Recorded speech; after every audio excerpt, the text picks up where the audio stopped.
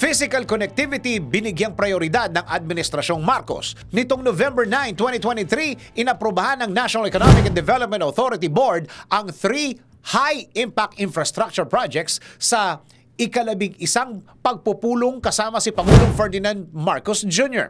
Sa palace briefing, tiniyak ni Socio-Economic Planning Secretary at NEDA Director General Arsenio Balisacan na nananatiling matatag ang Administrasyong Marcos sa commitment nitong efficient implementation ng high-impact infrastructure projects para mapaunlad ang connectivity ng bansa.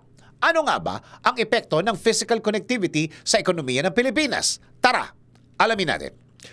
Sa ginanap na inaugurasyon ng Improved Growth Corridors in Mindanao Road Sector Project noong July 21, 2023, sinabi ni Pangulong Marcos na dapat nating asahan ang mas marami pang proyekto gaya ng mga bagong daan, tulay at airports sa bansa.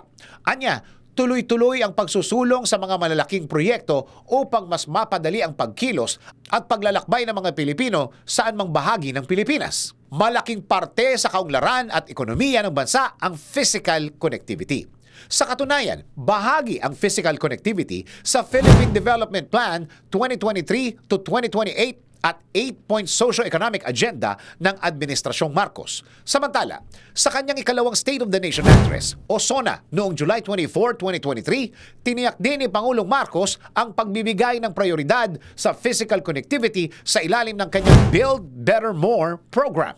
Ayon sa Pangulo, nasa 5 to 6% ng Gross Domestic Product o GDP ng bansa ang gagamiting pondo para sa infrastruktura. 83% nito ay lalaan sa pagpapatayo ng kalsada, tulay, seaports, airports at mass transport. Target din na maging interconnected ang mga kalsada, tulay at mass transport system para makapagbigay ng access at passage sa iba't ibang economic markets gaya ng agriculture hubs, tourism sites at key business districts. Malaki ang tulong ng physical connectivity sa patuloy na paglago ng Pilipinas dahil sa economic efficiency nito.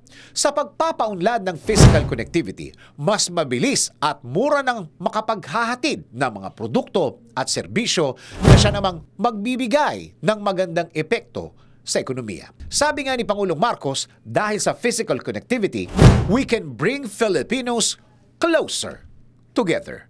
Kaya ikaw, sang-ayon ka rin bang malaki ang parte ng physical connectivity sa pagpapaunlad ng bansa? DWIZ Research Report.